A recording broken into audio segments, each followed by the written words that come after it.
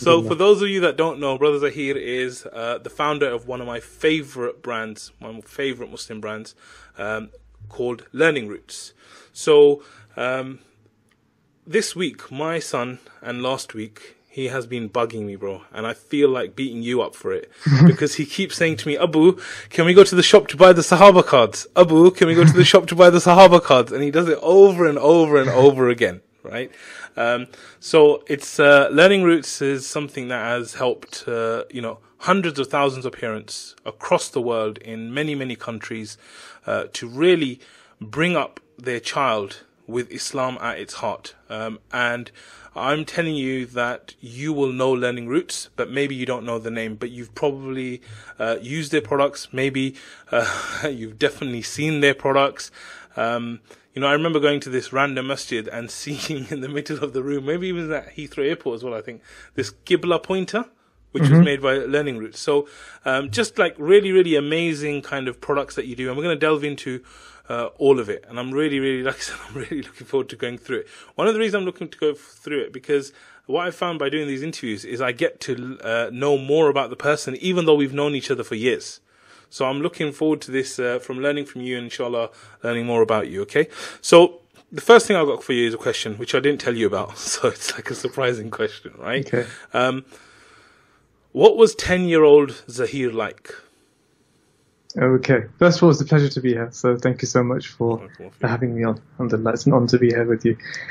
So the 10-year-old Zaheer, I was studious, curious, and very experimental as an extension of being curious. So I'd always like to try stuff, whatever it would be. So I remember any kind of class, any kind of extracurricular activity, I'd always take part in that kind of thing. And just a normal, what is now a normal like kid, just exploring life and looking at seeing where interests are, but quite serious when I was into something. So I'd really get into the zone, as it were. I wasn't like sort of try it and leave it and move on. I really wanted to sort of master it and then move on. That was the kind of kid I was. And what kind of things were you into? Like you said, studious. Were you like a geek and a nerd type thing?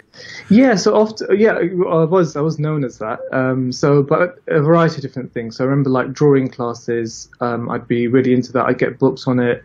And I was really into planes as well. So I'd take it to the extent where I'd write off to all these different airlines and ask them to send in their brochures, and I'd have a whole collection of stuff. And when I was into something, I was really, really into it.